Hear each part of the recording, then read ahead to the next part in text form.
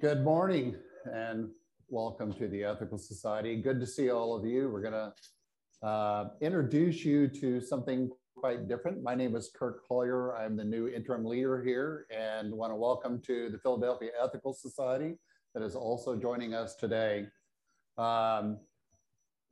When I was reading Felix Adler, I had several sections in his thing about what he thought a platform should look like. And so this is an experimental platform based somewhat on what he had originally envisioned. So we'll see how you like it over the next few months and what we need to make some changes in.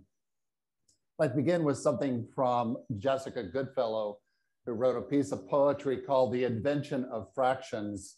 And she said, God created the whole numbers, the firstborn, the seventh seal, 10 commandments etched in stone, the 12 tribes of Israel, 10 we've already lost, 40 days and 40 nights, be ye of one heart and mind, the whole numbers, the counting numbers. It took humankind to need less than this, to invent fractions, percentages, decimals. Only humankind could need the concepts of splintering and dividing, of things lost or broken, of settling for the part instead of the whole. Only humankind could find the whole numbers, infinite as they are, to be wanting. Though given a limitless supply, we still had no way to measure what we keep in our many-chambered hearts. And I always think of the purpose of platform is to stop the splintering and to find a way to bring us all back together into the whole. Well, like that, I'll introduce Jim Norman, the president of the Ethical Society. Thanks.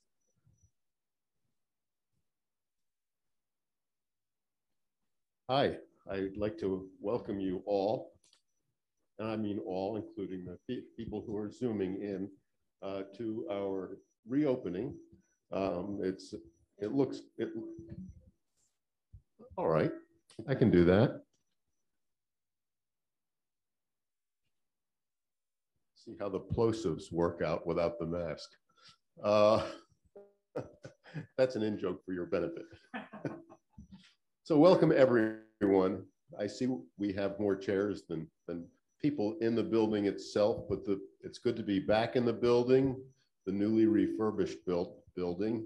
And with a little bit of luck over the coming months and years, as sanity begins to reassert itself, we'll find more and more people in the building and our community will begin to come together again. Welcome. This is a reading from Algernon Black, who for many years was a leader in the New York Society. Some of you may recall his weekly broadcasts over WQXR. I know that I grew up with that. And this is what he had to say. This is a call to the living, to those who refuse to make peace with evil, with the suffering and waste of the world.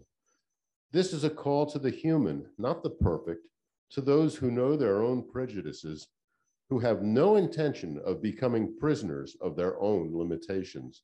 This is a call to those who remember the dreams of their youth, who know what it means to share food and shelter, the care of children and those who are troubled, to reach beyond the barriers of the past, bringing people to communion. This is a call to the never-ending spirit of the common person, their essential decency and integrity, their unending capacity to suffer and endure, to face death and destruction, and to rise again and build from the ruins of life. This is the greatest call of all, the call to a faith in people. From Algernon Black, thank you. I think it's very important for me as an ethical naturalist, and the way I do my ethics is to always think about the ways in which we are also including nature as our partner. We talk so much about our community that we need to remember that we belong to a community of being. And so for each time that we come together, I want to make sure that we spend at least 1 or 2 minutes reminding ourselves of that.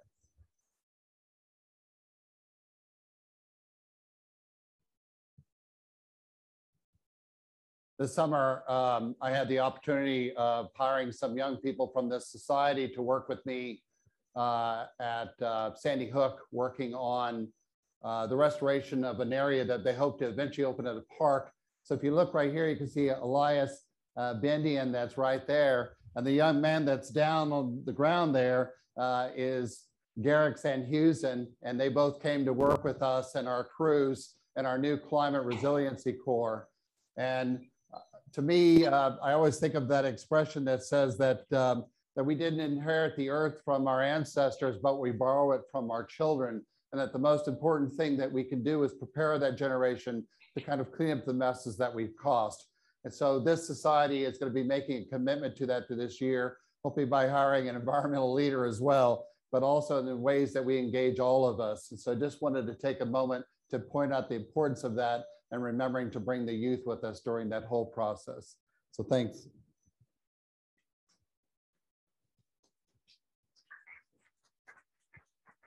Thank you, Curt.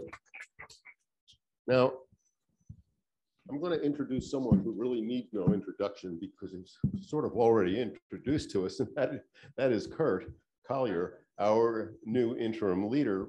But I'm going to read a couple of paragraphs about him to fully introduce him so we know who we're listening to. Curt Collier has been an ethical culture leader for 19 years, serving the St. Louis, Riverdale Yonkers, and New York societies.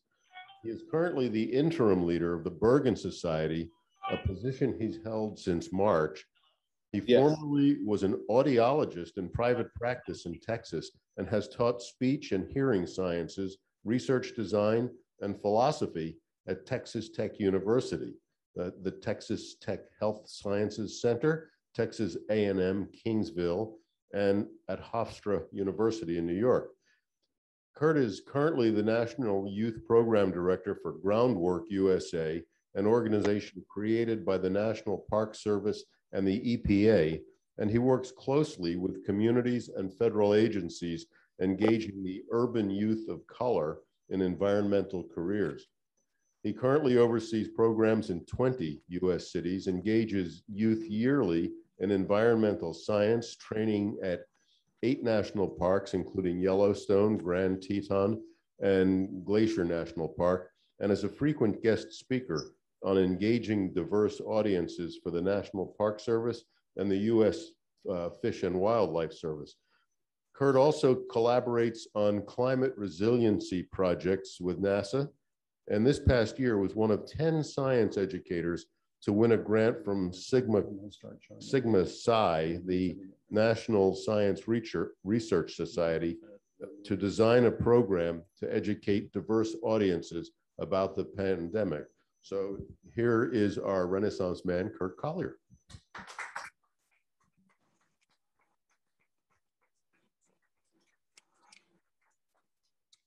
Yeah, thanks for that. I really appreciate it. I have the wonderful opportunity of getting to work with youth, as you said, across the United States. This is just me building a bridge in Yellowstone National Park. Part of what I do is teach youth construction and to get them involved in the work that we need to do going forward. And the great thing is I get to work in some of the most beautiful places in the world with some of the most happy young people to be there, because often these are youth who don't have the opportunity to get out there and participate. And one of the things I have to work on and explain to people is about the importance of public lands and why we need them and how important they are to us. And to understand the history of Yellowstone National Park, many of you may not know that Yellowstone was the first national park, not only in the United States, but in the world, founded in 1872. Actually, Ulysses S. Grant never even saw it when he signed it into law, but had just heard so many great things about it. And to understand why we decided in the United States to set aside public lands is a very important thing and what they meant for us. Because for many people in the United States, nature was the great teacher. It was the great instructor. And we needed these places, people thought, in order to understand the universe. And to give you a little hint about that, when I first moved to Yonkers, New York, I got used to seeing this sign as I drove up and down the Hutchinson River Parkway. And I don't know if any of you have ever seen that. Have you seen this sign? Yeah, well, being a curious person, of course, I knew who she was. but wanted to figure out more about this. Anne Hutchinson was a remarkable woman. You can see the dates that she lived in. She was part of the early Puritan community. And one of the things that she did is that she would go into town and preach, and they would upset everybody. They'd kick her and beat her out of the town. She'd go into another town and preach. They'd get upset and beat her and kick her out of town. She then got arrested. She escaped with some friends. She then moved with some of her 15 children to White Plains, New York, where she was unfortunately killed in a Native American attack along with most of her family. But what's interesting about her is that she created what we call the antinomianism controversy in the United States. She said, according to her religious beliefs of the Puritans, some of you are going to go to hell and some of you are going to go to heaven no matter what you do. So then why do I have to listen to you? Because you may be a person who's heading to hell, and therefore I don't need to think about or understand anything that you see. It caused quite a controversy there. She was actually following a long story, a narrative that have started kind of with this guy here, Jacobus Arminius, who basically said that because some people are going to go to hell and some people are going to heaven, there's nothing you can do, that the only way that you could save yourself is through your own personal relationship with a deity. You didn't need priests, you didn't need churches, you didn't need all these things. You just basically had to make this personal commitment. And these two kinds of ideas came to flower in the United States. You know, we often tell the story of the founding of the United States from the arrival of the Puritans, forgetting that Native Americans had been here much longer earlier than that for sure, but also the English and French by about 55 years had cities in the United States. But the story we tell is often the story of the Puritans, and it's their story that seems to resonate. And part of that is the way that they looked at the world. And for these groups of people, you didn't need other people. You didn't need the priests, and you didn't need these kinds of stuff. The only thing that would work out your own salvation was you and your private deity. And that shaped many of the early ways that people in the United States think to this day and continues to resonate. However, there are other ways and influences that became extremely popular in the United States at that time. One of them, of course, was the large influence of the deists. The deists had started originally in Europe with the Age of the Enlightenment, and all of these scientific discoveries were being made. Newton was publishing his laws of physics, and all these powerful ideas were coming out and emerging and were affecting and influencing the world. But the deists had also been influenced by the Calvinists themselves. They also did not believe that God could be present in the world because it was so depraved and so corrupt and a place that he could not hang out in. And therefore, their vision was that the world had been created by a creator God, but then who at the last minute steps out and zaps and creates the world and basically disappears to the universe. The world that was left behind then is something like a roadmap to them. And they thought all these scientific discoveries and all these things that were coming about were actually pointing the way to the mind of God, even if he was no longer present in the world. And these two kind of belief systems, the idea that I don't really need anybody, but I have the world and the world will tell me what I need to know, became extremely powerful ideas in the United States for so many years. If you could think of Henry David Thoreau and his book on Walden Pond, the American transcendentalists took up these two strands of ideas and made it part of the American mantra, that one did not need cities or churches. He was formerly a Unitarian minister, but he left his pulpit and moved into the woods because the only thing one needed to do was to commune with nature, to watch an ant crawling across the ground. And that would tell you everything you needed to know about the nature of the world and about divinity in itself. Of course, Henry David Thoreau was heavily influenced by his mentor, Ralph Waldo Emerson. And Emerson, of course, was also one of the famous American transcendentalists. And he had two really important books that I have up here. One of them, of course, is his book on self-reliance, that he was also someone who came from the tradition of the early Calvinists in a way, that we did not need to rely on other people, that no one could work out salvation or goodness or those things except for you, and that you would need to struggle in order to do that, and that nature would be the great teacher, and that what you needed to do is to free yourself in your mind, go into nature, commune, and that would be everything that you needed to know. And so these big, powerful influences are one of the reasons why in 1872 that the first national parks were created, in order for us to share important ideas and in order for us to go into these places, these wild and scenic and wonderful places. And those were the original ideas that shaped the foundation of the park at the beginning. However, not everybody believed the same way, of course, as that. Thank you very much. She just realized I just needed some water. Thank you.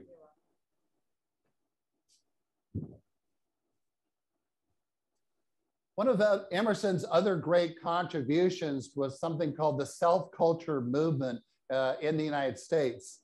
About basically self-culture halls were intended to do, were places where people would come together and free themselves from the shackles of old beliefs and old ideas and find ways to kind of liberate their own selves and arrive at their best selves. That'd be like what we think of self-improvement places, you know, where people would go get rid of the shackles of past ideas that the transcendentalists thought were holding us down, and that we'd all find our better selves. And of course, a lot of that had to do with nature. If you think of the building of Central Park in New York City and all these places, those were intended for us to have a place to go into the world and feel communing with nature, perhaps to be self-reliant and develop our best kinds of selves. However, there was someone else in the woods at that time, a young rabbi, wannabe, who changed his mind by the name of Felix Adler. Anyone been to the Felix Adler hiking trail in the Adirondacks? We forget that Adler was a great outdoor enthusiast following after Emerson and Thoreau, which were part of his mentors, and he talks about in his own books. In fact, the Felix Adler Trail was named after Felix Adler, and it still exists in the Adirondack Mountains. But Adler, of course, was heavily influenced by these thinkers and ideas, and he also thought deeply about that. But he came to a radically different conclusion than they did, something that other people were not talking about. It certainly wasn't in the current theme of the day.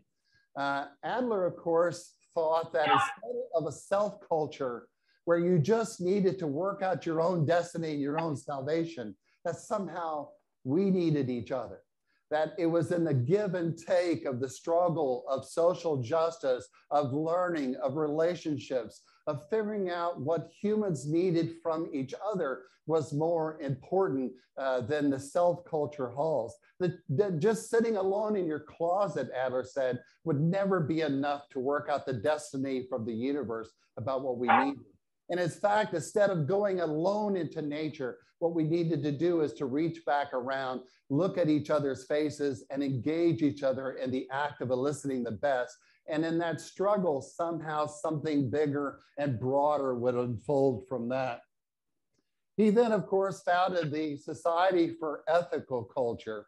And the Society for Ethical Culture was intended to be that, not a self-culture, but a way of working together with others, of community struggle, of activism, of giving together. You know, Adler and Emerson, Charles Darwin, Mary Shelley and her Frankenstein, Charles Lyell, and many others were actually influenced by this person here that most people have forgotten about. Does anybody know who this is?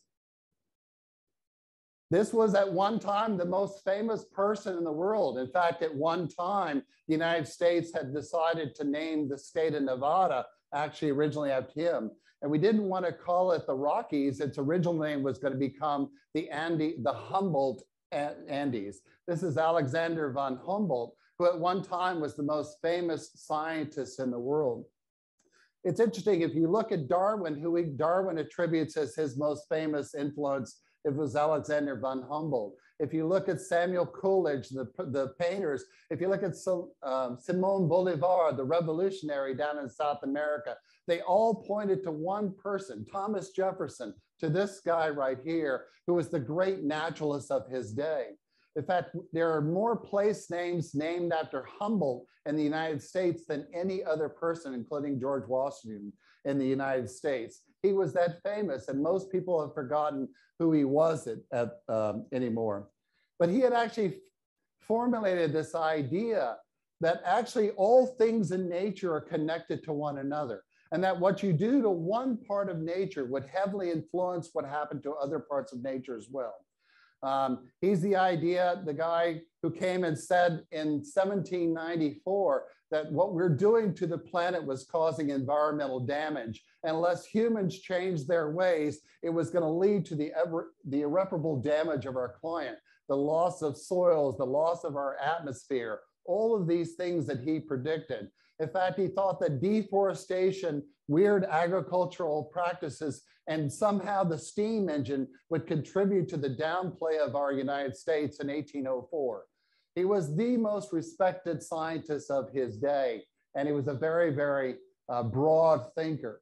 And what Alexander von Humboldt said is the fact that all things are connected into nature. In fact, that there is a need for the things to be unity and have their own individual unique ideas, but that together they made it everything. And if to pull at one thing or destroy one thing affected the other. We forget that Felix Adler was a heavily reader of Alexander von Humboldt as well, but doesn't mention him in An Ethical Philosophy of Life. He mentions him in other places, but not in there. We also know that that Felix Adler, the founder of ethical culture, attended Humboldt University in Berlin, and certainly would have known of the great scholar, one of the most well-known people in the world who had just passed away, and of the thinking from that. And if you look at Felix Adler's ideas, he takes one other step, and he says that there's an organicity to life, that each of us are unique and different and have our own insights and our unique ways to be being, but that collectively we create something that's very important. And the damage, one part of it is to cause irreparable damage in the other. And that his belief, Adler's belief about this, of course, resonates with Alexander von Humboldt and the people of his day. The ethics that he created then was not one just of self-culture. We have an ethics of collectivism. We are ethicus or homo ethicus. We are the ethical person living in communities. And we were to be a society for an ethical culture, not a society that was focusing on making any individual a better person, but on a place that was thinking of the collective whole and how that brought out our best or brought out our worst. And that was the work that he thought that we should each engage into. And it's what makes our message so difficult for others to understand, who are so focused maybe on self-improvement or trying to figure out their own ethical path without thinking of the ways that we're connected together. So what I hope to do and to embark with you in the next several months is on a journey of what this collective ethics looks like, to talk about what our society should be and how we should treat each other. But I'm gonna leave that for another day. Thank you. Thank you, Curt, for that romp through the woods and through the antecedents of what we now call ethical culture. At this point, I'd like to depart from let me take this off. At this point, I'd like to depart from the way we are used to doing things. Instead of questions and comments, I'd like to invite people to offer reflections on what Curt just said and how it resonates with them, with you, in your lives. And did it provoke any thoughts in you about how you fit in to the whole? So if you can think about that for a few seconds, and then perhaps offer your own contributions, that would be good. Lisa. Thanks, Jim. That's a great idea. And Curt, when you were talking about nature and the interrelationship, what came to my mind was what we've all just been through this past year and a half, and still with COVID. And what it made me think about is how much nature played a role in our lives during this last year and a half. I feel like people have been more in touch with the nature around them through the flowers they were seeing, the birds. One of the things that I noticed during this whole year and a half is I was seeing birds that I never saw before on my feeder and in my yard. And I don't know if I just didn't notice before or that nature was just more abundant because everything else kind of stopped. And just, you know, Ron with his photography, with his flowers, you know, people say, who is this man? You know, we've never really paid attention to so much to flowers, but because all we were doing was hiking and walking, we became more attuned to nature. So I felt that your talk was just especially relevant now with what we've just been through. So thanks. Thank you, Lisa. Anyone else? For myself, only Humboldt I ever heard of was the Humboldt current, which I assume has to do with Humboldt. I'll be looking up more about von Humboldt. Thank you for that. Anyone else? Yes. Thank you. There's Humboldt's Gift, novel by Saul Bellow. So the thing that I've noticed the most during COVID is that I have appreciated more my closest friends and how very important they are to me. And I value my acquaintances, of course, but I've deepened my love for my closest friends. And that's the thing I don't know if others have experienced that same thing, but that's been my realization. Thank you. Thank you. Thank you very much. And anyone else have a reflection, a resonation? Yeah, I have a reflection. Yes. Hi, Mark. Hi, how are you? Nice to see you guys. Yeah, should I give my reflection? Yes, please do. Oh, okay. So, like, I'm a philosopher, and it's funny because over the years, I've come to the conclusion that what most people think are objects are really relationships. And that I think I didn't know that much about Humboldt. And I knew a little bit about Humboldt, but it was very interesting to me to hear that quote that Curt referenced, because it was very much in keeping with my philosophy, except I guess we're like 200 years that have been advanced. And I have a more radical view, which is that even the objects, it's like the theory of internal relations that Curt might be aware of, that the relations create the terms rather than the terms creating the relationship. I think ultimately there's only one term, and that it's in self-relationship, and that everything that we experience is a form of relationship, and that all the objects that we experience are functions of relationship. And so the relations are more, in some sense, at least in the phenomenal world, the relations are more fundamental than the objects. But there has to be something that grounds relations.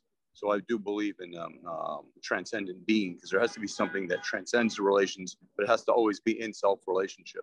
So I thought it was amazing that Humboldt was so far advanced in his thinking like that. It was very profound. It's almost more of a metaphysicist than a scientist in some ways, because he gets underneath the phenomena and understands that this idea that these relations are really the most important thing, even though he still thought there were relations between objects, whereas I think that the objects are a function of the relationships.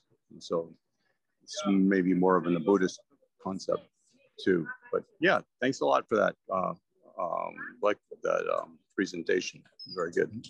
And thank you, Mark. You're welcome. Your resonance. Yes. Anyone else? Yes.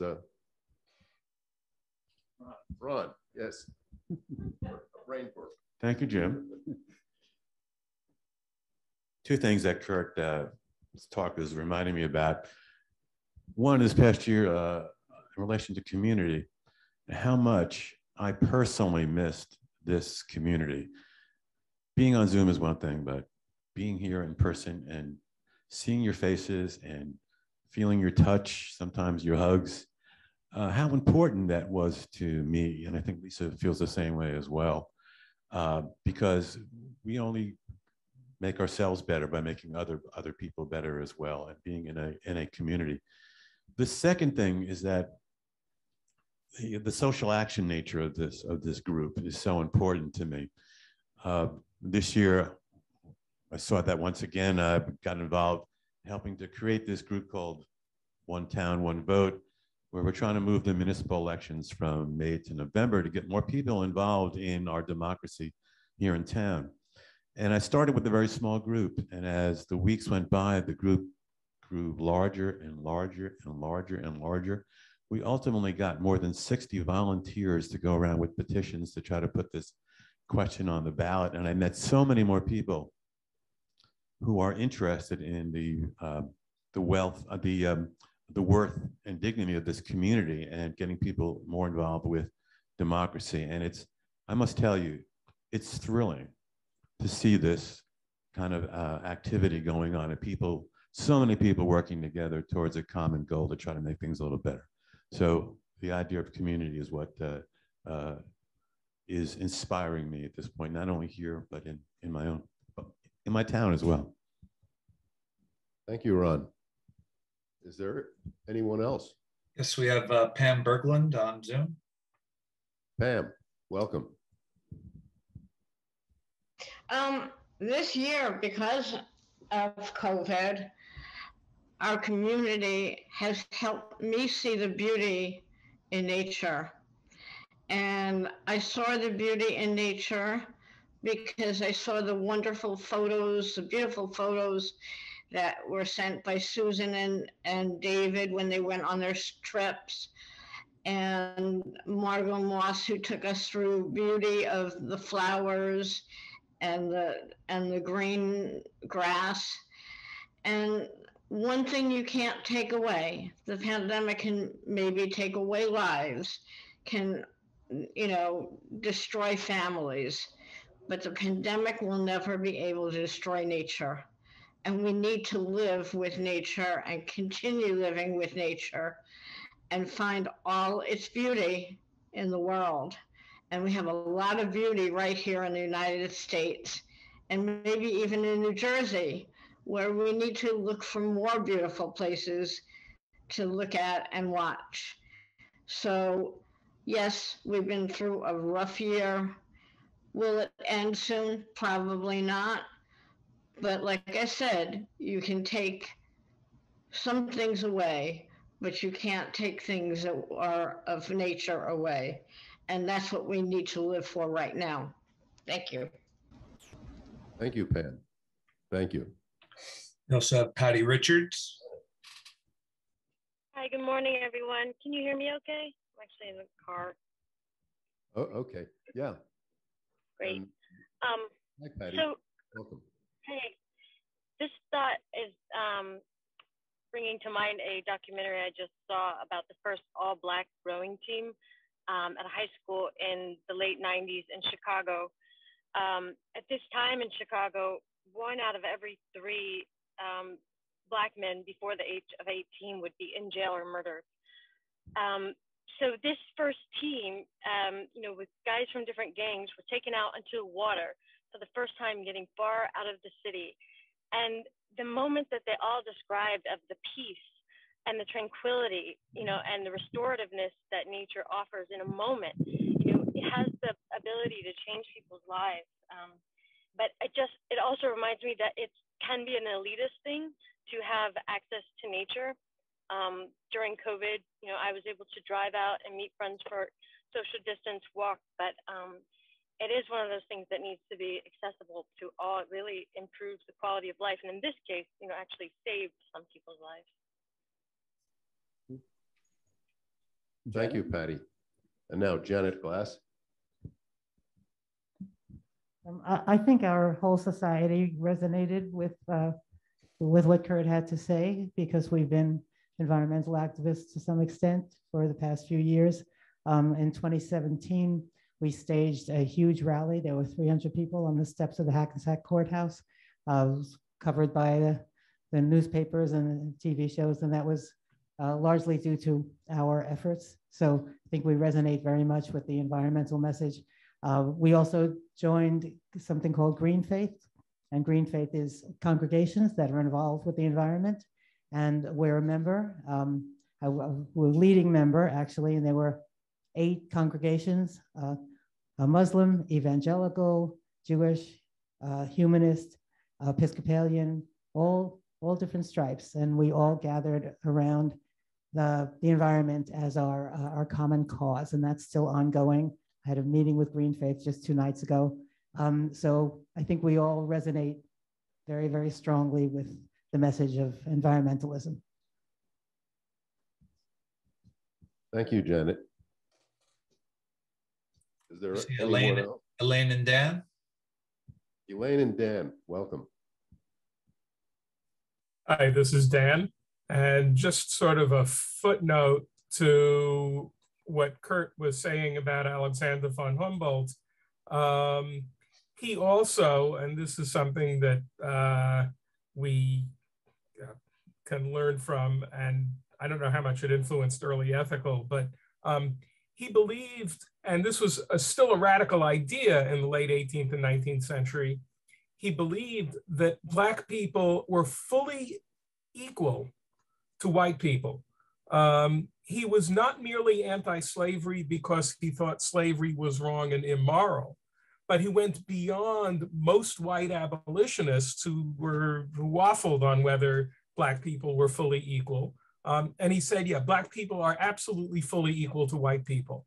A radical idea then among whites, not among Blacks, of course, but another way in which we can and should look back to his influence, and still not really fully appreciated by all too many people in this country. Okay, Dan, thank you very much for that reflection. And at this point, I'm going. We do have one more, Jim, if you have time. Okay. Yeah, one more. Go ahead. One more, sure. Who will this be? Eric Sandhusen. Oh, Eric. Hi, welcome. Great to see everybody. I'm driving through the beautiful Catskills. I'm actually pulled off, so I can do this. But coming back through the Catskills, and the first blush of fall is just on the leaves. So something more beauty of nature to look forward to. But the reflection that came to me from your talk, Curt, was, you know, I think that the idea of improving oneself and improving the world they really work in unison, and it shouldn't be either or. And I think insofar as it is either or, we lose out on something important. And I know oftentimes the social justice nowadays, it seems a lot like scolding or scorning. There's a lot of snark in the conversation on all sides. And I hope that, you know, we can find a way to move forward that gets us away from that and uplifts ourselves and our community and improves the world by example to some degree. I guess maybe that's what I'm hoping to get to. Thanks. Thank you, Eric, and thank you all for your resignations. I deeply appreciate that. That was Adler's original vision, is that after ethicals platforms that we'd have an opportunity to deepen the conversation and to resonate and to share things. So thank you for that experiment. I'd like to add on to a little bit something else, Adler. Say, I'm going to share my screen one more time. Not far from us in Nyack is a museum and a house dedicated to a painter that probably many of you are familiar with, which is Edward Hopper. Edward Hopper's, have anyone here been to the House Museum? Right. Hopper's work, of course, is this pretty amazing work. Most people know his more famous painting about nighthawks. He was raised in a very strict Baptist community, also raised with the idea of that you needed to work at your own destiny. And it had a profound impact on him and on his artwork for the rest of his life, choosing subdued colors and also showing a lot of things and where people were alone or were facing a sense of alienation from themselves or from their work or from other things. And that loneliness and an alienation is something that Edward Hopper tried to capture in his own paintings, to talk about the things that separate us one from another. And that was what for Felix Adler was the thinking about how our culture worked and how our culture could create places that we could come together and find common ground and work together, or if it was places that left us more alienated and more isolated. I'm thinking of all the recent things that have happened in politics and about the pandemic and how people even refuse to wear a mask because they think it's somehow impinging on their personal freedom, goes back to that original ideas in the colony that I am in charge of my own destiny, and to hell with the rest of you, it doesn't really matter. And these are the things, the currents that run deep in American society, and the things that we have to bring back together and fix and reconnect on one to another again. Because eventually what's going to happen is we're going to replay the same old mistakes if we don't have to bridge that. And that was what a society for ethical culture was intended to do, was to think about the ways in which we are alienated from one another, and to think about the ways in which we can bring people back. You know, Franklin Roosevelt said, if civilization is to survive, we must cultivate the science of human relationships. And he was reflecting on the war years and all the things that have happened to us, and that he called for us to think about a ways, the science of relationships, to somehow bring it together, to find a way, as he says, to live together in the same world and in peace. And I leave you with the words of one of the greatest philosophers of the 20th century, Mae West, who says, "You only live once, but if you do it right, once is enough." Have a great day. Thank you.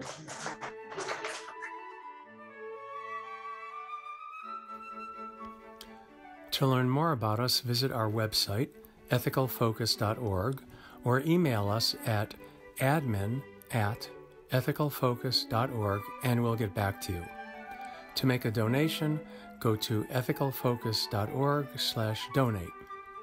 Please follow us on Instagram, Twitter, and Facebook, and you can watch many of our past programs on our YouTube channel.